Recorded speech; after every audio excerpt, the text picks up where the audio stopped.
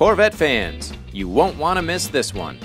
The brand new 1/24th scale die-cast replica of the legendary EX122 Corvette show car is here. The first Corvette ever seen in public made its worldwide debut at the GM Motorama in New York City on June 30th, 1953 to amazing fanfare. The demand for the sporty two-seater was immediate and intense, and shortly after the Motorama ended, the first production Corvette rolled off the assembly line, and a legend was born. We've replicated the world-famous Corvette concept car exactly as it appeared at the Motorama show. Every unique feature of this historic car is here. The Blue Flame 6 engine, EX122 dash plaque, push-button doors, headlight stone guard screens, and screw-on bumper bullets.